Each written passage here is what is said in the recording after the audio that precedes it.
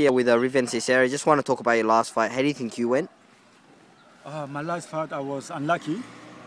My opponent, he fought really good. You know, I congratulate him. You know, he fought really good. You know, he was ready. You know, I was ready too. You know, but my shoulder let me down. I guess, you know, I was unlucky.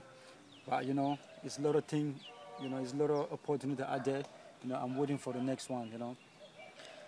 And obviously, yeah, you said you got injured. How's your shoulder going at the moment? As soon as I get back to Melbourne, I went to see my doctor. And my doctor told me to rest for 2 weeks and a half. Now I'm just resting. You know, I've been resting for 1 week and a half now. I have another 1 week, you know, to get back to the gym and do what I like to do best, I guess. And your next fight, do you know who you're versing, and do you know when you'll be fighting? Yeah, I'll be fighting on May 20, but I don't know who I'm fighting yet. So I'm fighting for the Australian title, and I don't know who I'm fighting yet. I think soon or possible, my manager is going to let me know who I'm fighting.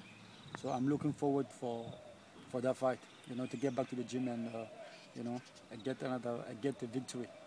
Well, good luck for your next fight, and hopefully we'll see you win. Thank you very much, brother.